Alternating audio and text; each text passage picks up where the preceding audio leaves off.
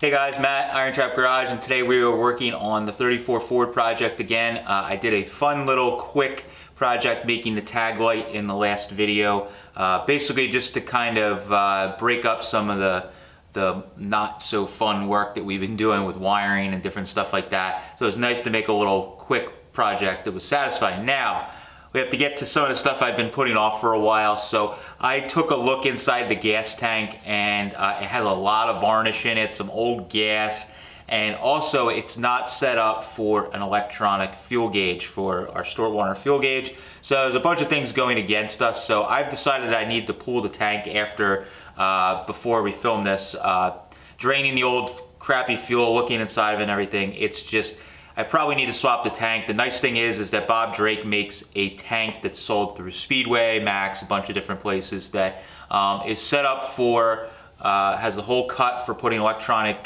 gauge sender in there for the fuel level, and also has the fuel outlet on the front of the tank so you can actually get to it. The original tank has it like on top of the tank, so you actually have to pull the whole tank out to even get to the fuel line to take it off, which is a total mess. So I'm gonna work on getting that out first. And then we're going to also work on getting some of the wiring that's run back to the back of the car there. We're going to wire up the tail lights, we're going to try to wire up the headlights, and we're going to wire up the tag light. Yes, I'm wiring the tag light for all you people that were asking. We're not just putting it on there. So we're going to wire that up too, and we'll get all that stuff ready so that we're ready for our new fuel tank. So let's get started. Pulling a gas tank on one of these cars is kind of a pain in the butt, and I've been putting it off. But what we need to do is pull this rear panel right here off. We got to pull the bumper off, of course my cool little license plate mount, and then there is a brace behind the license plate mount that was for the spare tire holder, and there's a connecting bar that goes in between the frame there in the back. So we got to get all that out, and then we could squeeze it out. I've never done one of these, but it looks like it is going to be a very tight fit. So I'll have to pull the tank out, and then we can really be sure we can blow the fuel lines out and everything, and get it really good. The more I started thinking about it, it's like if I half-ass clean this, it's going to end up clogging on me and giving me trouble as I'm driving the car, and I'm going to be extremely annoyed. So might as well do it now and tear the car a little further apart, and we'll see what happens. So I'm going to start taking this apart. I'll show you guys the process along the way, of course.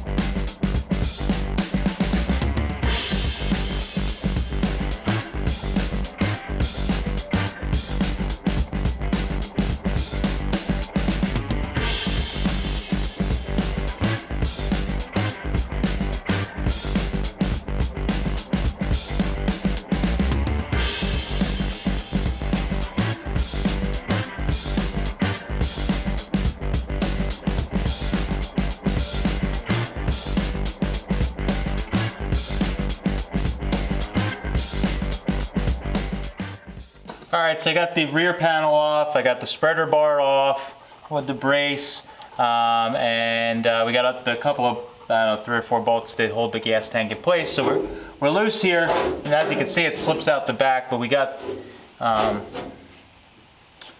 right here is where our fuel lines and everything attach that we need to take a look at. So I need to get to that stuff so we can loosen them So we got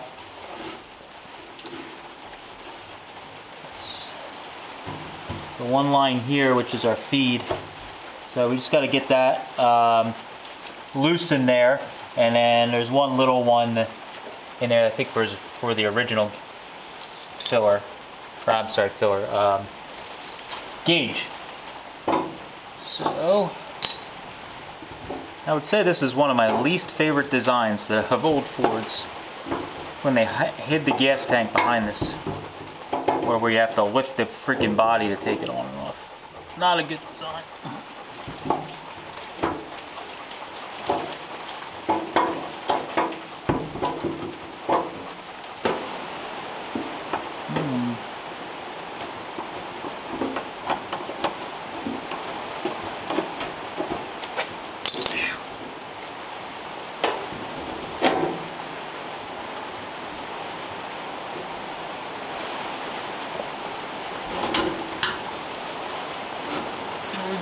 Go.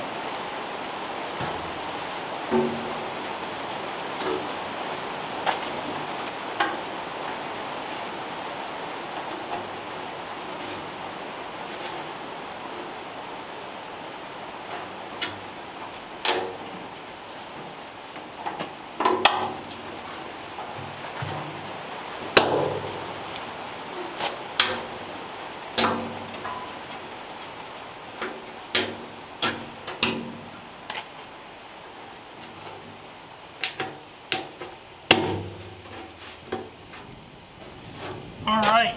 Oh God.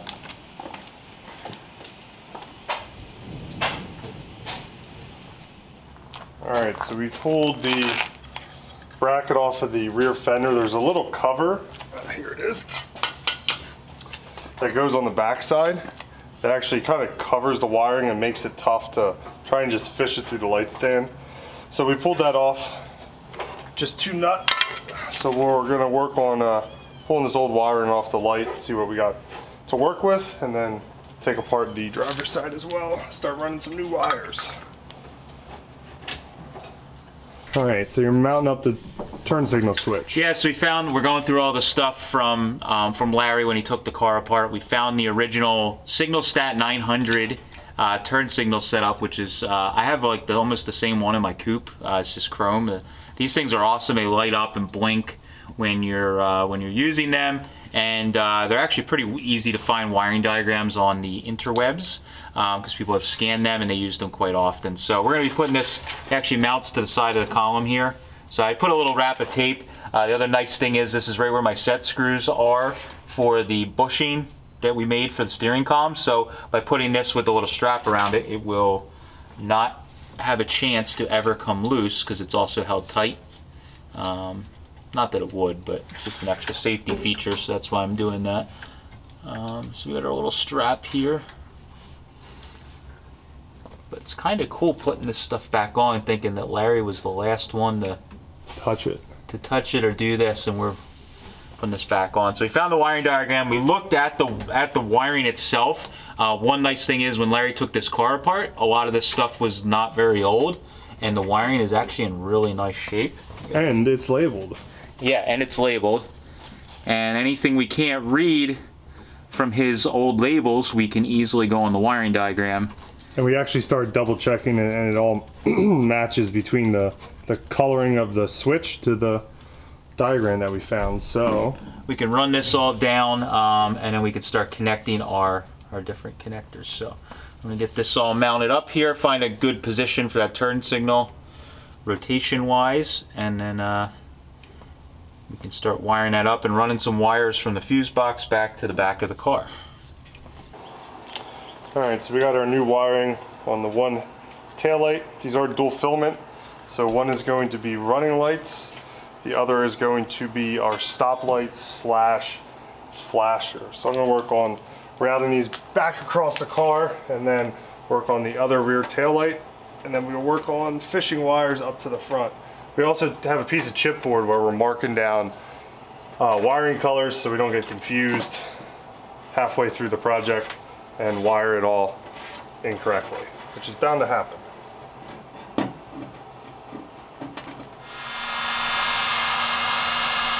like watching paint dry. Is that heat shrink built into the connector? Yeah. Is that an Eastwood product? I don't know. It's just in my random thing of wiring. But they're super nice. But I'm almost out of them, so wherever I got them. I didn't know if that was part of the crimp right kit. Oh, that's pretty sweet.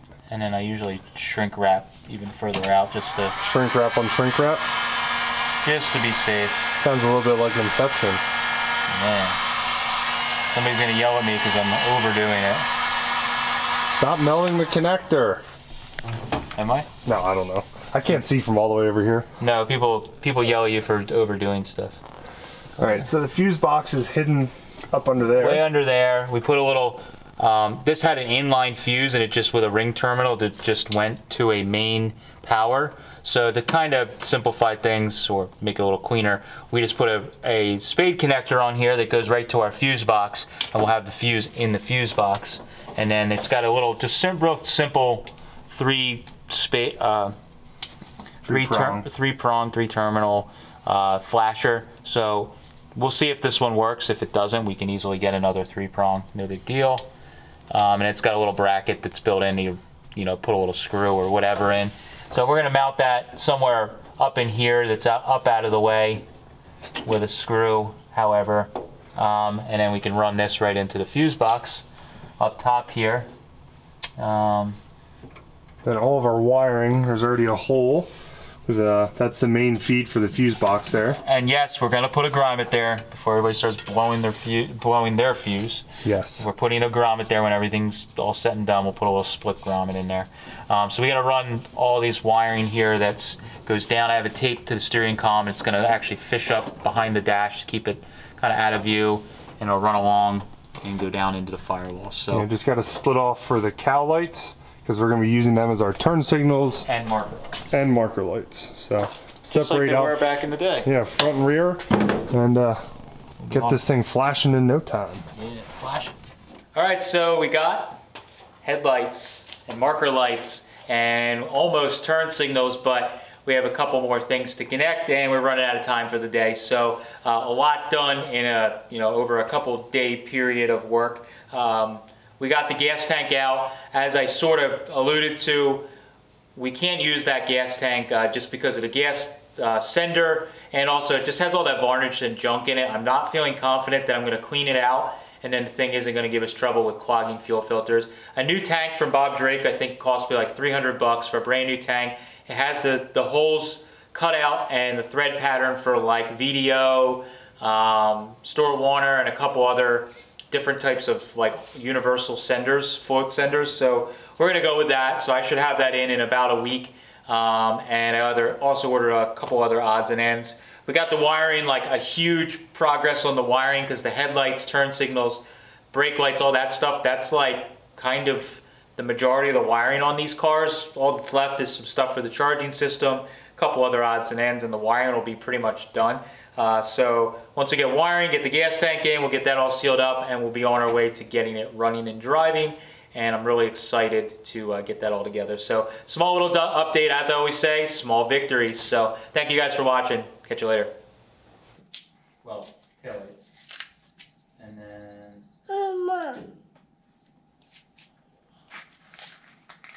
Wow, look at that. Working.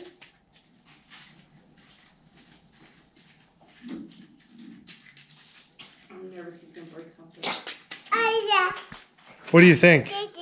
Is it dirty? Yeah. Yeah.